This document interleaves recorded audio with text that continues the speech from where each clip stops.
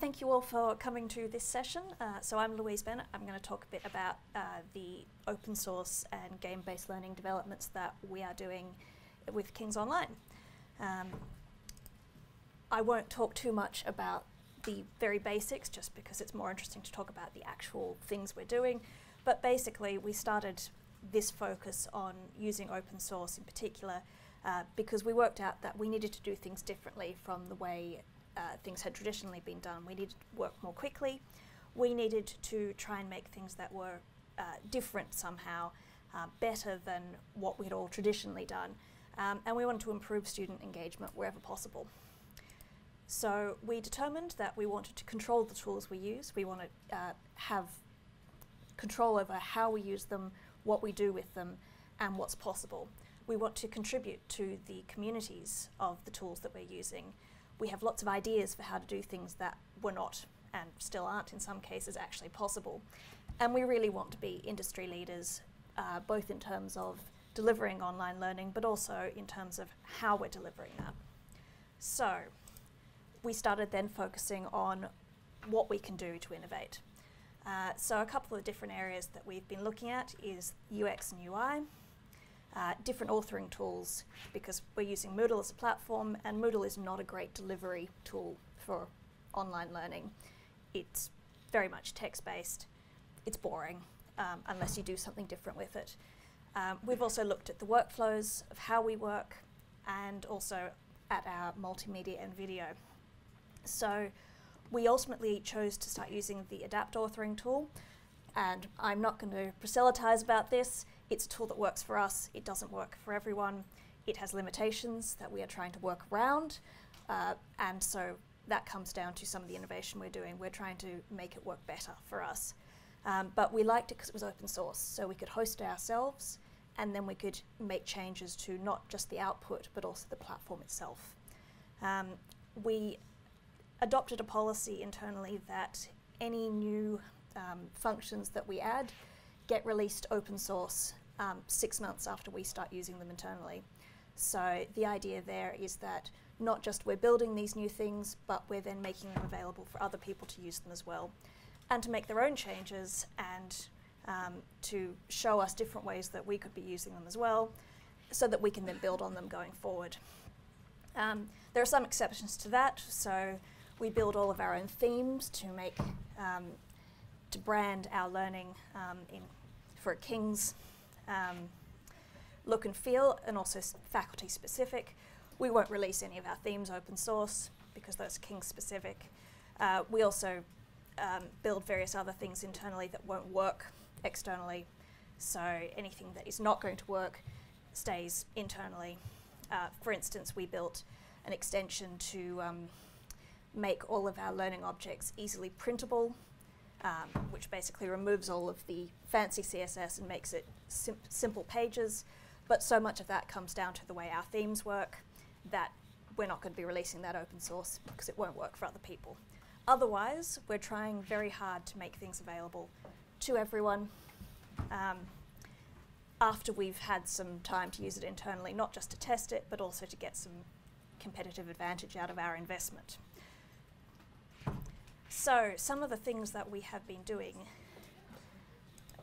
for instance, this is a GIF of one of our very old lessons, and we worked out quite quickly that no one could find the that was a navigation bar. No one was clicking on it, therefore no one could see that that was actually tracking what they were doing and giving them more information about what the ultimate output is. So we started to look at how we could improve that to help students understand where they are within a lesson, and also what they need to complete in order to actually complete everything. So this is a lesson from our Masters in Public Health, and as you can see, the menu here is always open. Each box fills as you complete an item, and you can see every page within the lesson at once, so you can then navigate back and forth in between, and you can see that these things still need to be completed. We found that that has made it easier for students to navigate our lessons, and that more students are actually completing all of the components rather than just skipping through. And we can tell more of that information because we're using Google Analytics to aggregate what students are doing within each of these lessons. So every time they click a button, print button, use the search, navigate between pages, download a transcript, we're tracking that. It's completely anonymous, so we can't tell which student is doing what, but we can then get a feel for how the students are using our lessons. A lot of them do print the lessons, so that's worth us knowing that we need to make sure everything prints nicely. But equally, it looks like most students are completing the whole lesson and not just bits and pieces of it, at least the first time around. They may then go back and do individual bits and pieces later on.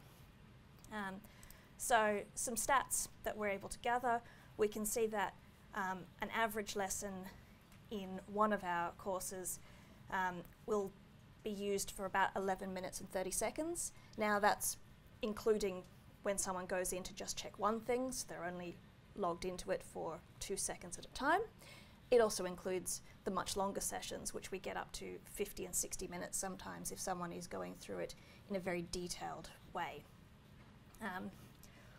That's all really useful information for us to gather. We don't have learning analytics at King's yet, but this helps us get more information about our students in a way that helps us know how to design the learning that we're trying to build.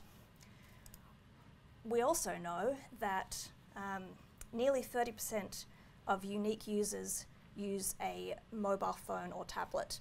Now, in terms of actual sessions, it's more like 15% of sessions are conducted on a mobile phone or tablet, but it does suggest that there are a lot of students out there who will use their phone or tablet to look at one thing, even if most of their learning is actually done on a desktop computer. So that tells us that it's important to build things that work on a mobile phone. It's not the most important thing, but there are students who appear to be doing a lot of their work on their phone. So that's very important for us to know. So the Google Analytics tracking is something that we have released open source, so anyone who's using the Adapt tool can install this extension and start tracking what their students are doing. So, some things that we've learnt over the past, it's more than 30 months now I think, but over the past couple of years. Innovation is really expensive. It's not just in terms of time, or in terms of actual budget, but in terms of all of the different pieces that you need to use. Every time you build something new, it has to be tested. You have to go through multiple revision stages to make sure it does what you want. And at the end of having used it with students, you then have to determine, is it actually doing for the students what you wanted it to do? Because ultimately, all of this innovation has to come down to, is it making a better experience for the students? Or is it somehow making it easier for us to develop things? Is it making it easier to teach? So there has to be some ultimate goal that is not just, it's pretty and it does something we like. There has to be some actual evidence there. Obviously, open source has that lovely, oh, it's free, anyone can use it, but we then have to host it ourselves. Every time the server goes down, which doesn't happen often, the server is not student-facing, so it's only going to bother us internally in terms of our development. However, we have to have enough people in the team who can reboot the server if it does go down, so that the rest of the team can keep working. So open source, as the old saying goes, is free as in puppies, not free as in beer. So there's always going to be lots of internal costs related to maintaining it, managing it, making sure that you continue to support it, even after maybe you're not using it quite as much, but you still have to make sure it works for the bits where you are using it. It's also enormously expensive in terms of the time internally. Thinking up ideas takes a lot of time. Working out how to logistically make them work takes a lot of time. You have to give people space to really think about what it is we're trying to solve, how we can solve it. But innovation is really exciting. I think everyone in the King's Online team gets really excited when we get to start thinking about things that we can do differently, work through an idea. But you really have to build that in to the way people work. You need to be able to manage timelines and deadlines, because the content has to go out. And if the new idea that we've had hasn't quite come together, you have to then make a decision: are we going to rush ahead with it? We're going to hold back and do it in a way we know, to actually make sure we get things done. And you really have to get everyone on board and excited about things. Testing takes a lot more time than you expect it will. There are always issues that you don't expect it. You need to test it internally.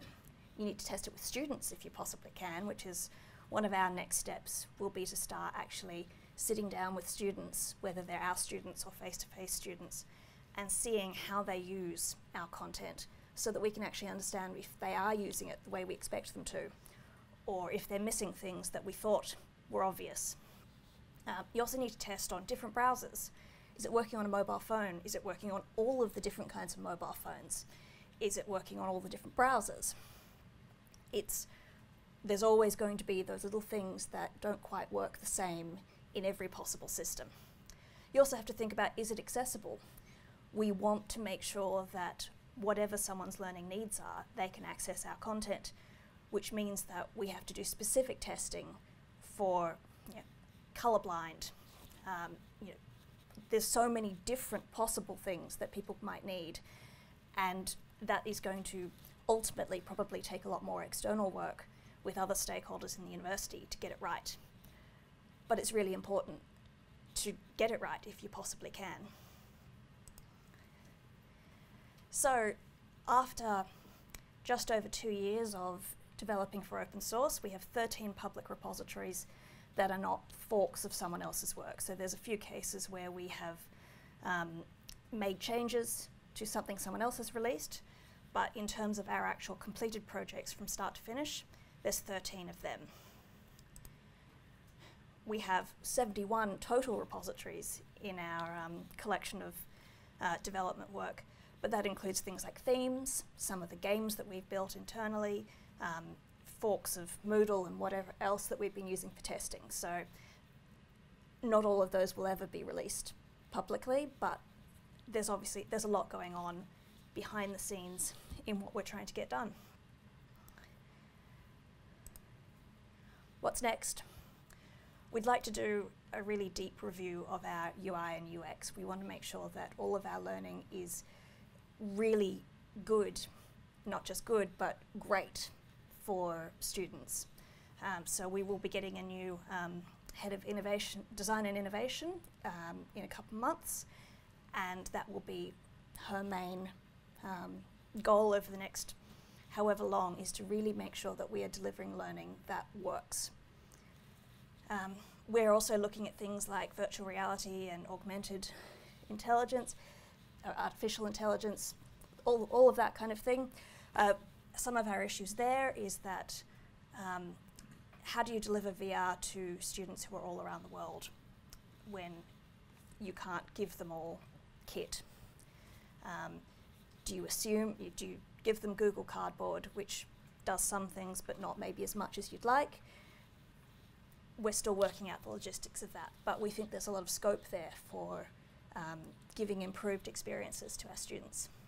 And the big one that we're now looking at is game-based learning. So not gamification, which is adding points and scoreboards and whatever, although that is something that we could look at some point, but actually building self-contained games that support learning. And so, as Anna mentioned earlier, we're launching Ludico, which is our game-based learning team down at Cornwall, starting with 5 roles, with room for expansion if it's a successful initiative. We're going to see how it works over the first year and explore further opportunities after that. So the first priority of this team will be game-based learning, and primarily scenario-based.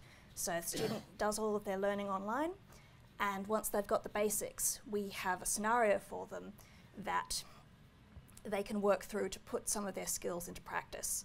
So it could be for an MSc in marketing, they then have scenarios that they're head of marketing for a company, and they get given a scenario, and they get to make different choices, which then have impacts on the relationship with the client, the ultimate product that gets delivered, does it get delivered on time, within budget, and so on. So what we really want to do is give students the chance to apply their skills, and not just the specific skills related to their topic area, but as Anna mentioned, these broader skills for working, so negotiation, problem solving, that kind of thing. We'll also probably look at various other kinds of games for language learning, maybe an arcade style game. Still working out really, the sky's the limit there in terms of what our academics are interested in doing and what we can do to support our students. One of the big goals there will be to make these games replayable, so that you make different decisions, you get different outcomes, so you can really learn from your mistakes. A perfect playthrough doesn't mean you're learning as much as an imperfect playthrough. So lots of options there to try and give it scope, and then to make it framework based so that the technology can then be reused in different ways according to the needs of different subject areas, faculties, and scopes. So, are there any questions? Yes. The last part that you just mentioned, in terms of the underpinning and the design of simulations, are you actually working with any of the advanced simulation-based companies? Because that's really going to fast track, takes a long time. Yeah. We're not at the moment, but it's something we may explore. We're still trying to feel our way around it. Can I help you with that? Because I did it at Absolutely. Yeah, if any information you have, I'd love to hear it. Yes? I mean, I think one of the challenges that we have out in the faculties is that we have ignited a huge amount of enthusiasm amongst academic staff for this kind of thing, and it's how we can keep up with that demand. Yes. Rather than saying in 13 months, because then the enthusiasm's gone. So thinking back over the 13 months, what would you have done differently in terms of building an infrastructure that could cope with that future demand as opposed to growing it as you go along? If I could start everything we've done again, there would have been more planning in the beginning for how we're going to do this, how we're going to engage with different stakeholders, how we're going to excite people, but also make it sustainable for ourselves.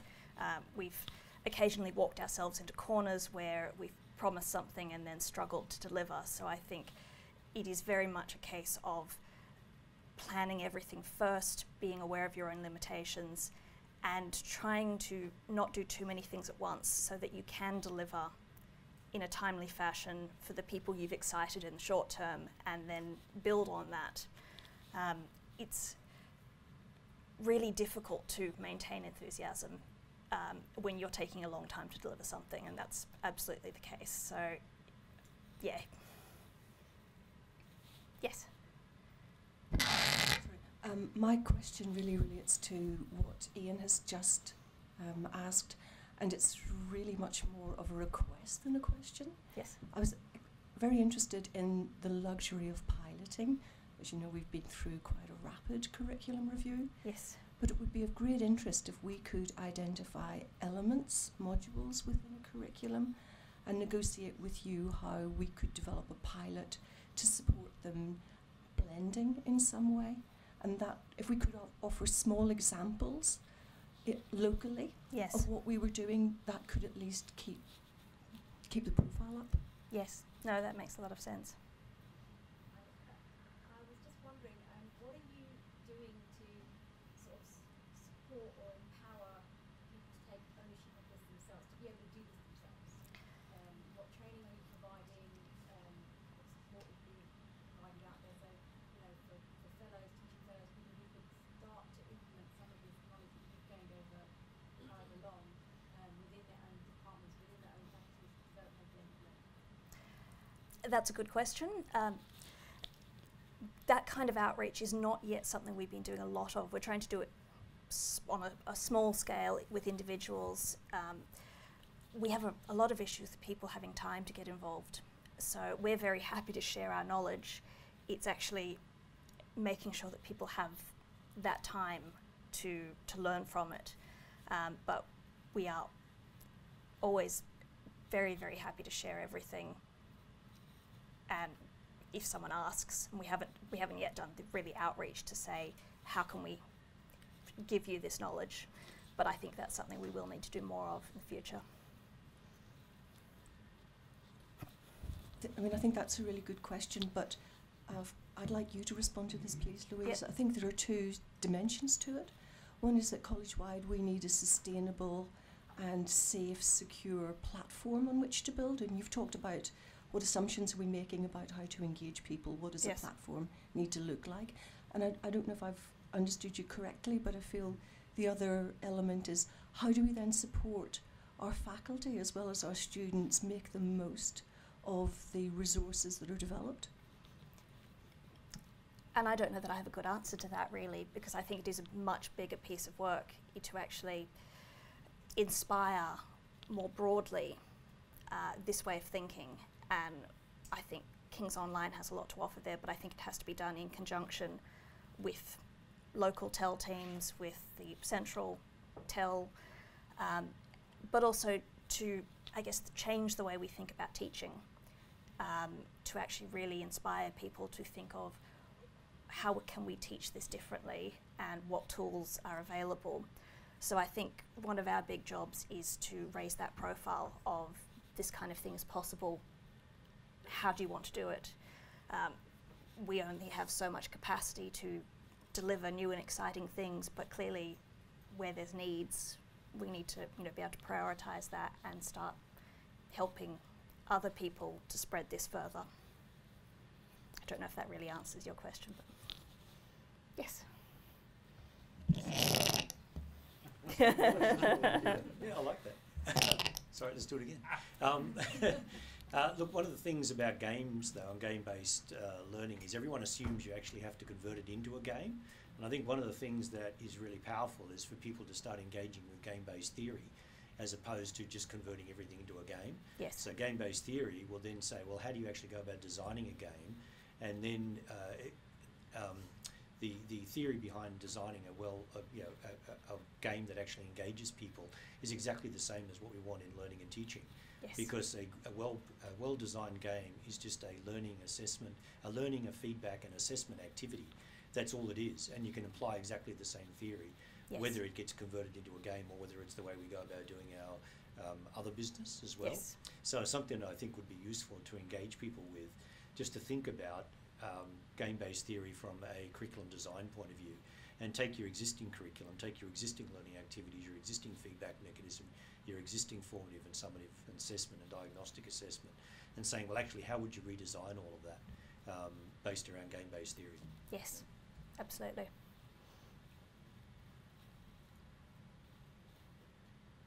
Could I ask you what some of the components of game-based theory are that would be applied? All the things I just said. So that is learning activities, assessment, Yeah. feedback. I mean, you've got good people here who know about games, so they'll be able to follow up with some details. But essentially, we separate by time and space learning, teaching, assessment and feedback, whereas a game doesn't. A game, basically, you go straight in, you try something, you get instant feedback, you assimilate the instant feedback, you then use that in the next activity that you do. Games are based on levels, they're based on hierarchy, they're based on tasks, they're based on achievement, but the whole thing is like flow. It's all about don't Yes. interrupt the flow. Yes. Is one of the key things for games, right? And yet in learning and assessment, we do that all the time. We separate the learning from the feedback from the assessment. So we deliberately put in blocks by time and space for each of those. Yep. So anyway, you've got, as I said, King's Online will be able to help you with that. Yep. Yes.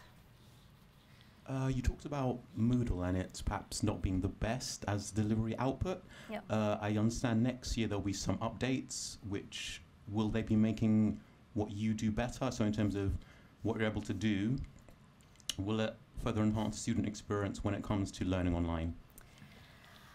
That is a big question mark. It really depends on what ultimately is done to improve Moodle. One of the big things for me is that by default, Moodle doesn't have a great user experience. There's too much going on, and you can't easily focus in on what you need to do. It's not, I mean, for presenting content, you have a page or a book, and really it's just text, and maybe you have an image or a video. It's really boring